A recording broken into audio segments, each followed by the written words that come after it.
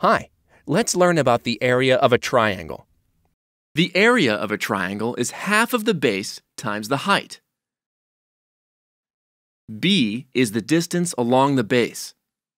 H is the height, measured at right angles to the base. Area equals 1/2 times base times height. The formula works for all triangles. Another way of writing the formula is BH over 2. Example: what is the area of this triangle?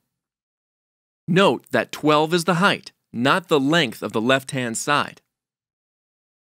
Height equals H equals 12. Base equals B equals 20.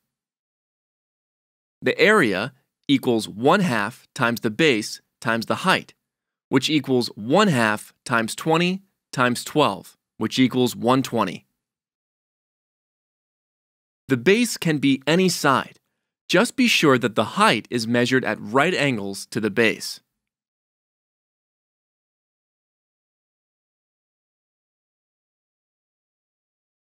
Why is the area half of BH?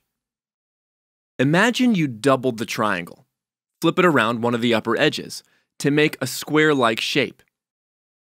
By slicing the new triangle and moving the sliced part to the other side, you get a simple rectangle, whose area is BH. BH is for both triangles, so just one is half of BH. To put your new knowledge into practice, try the Your Turn questions here.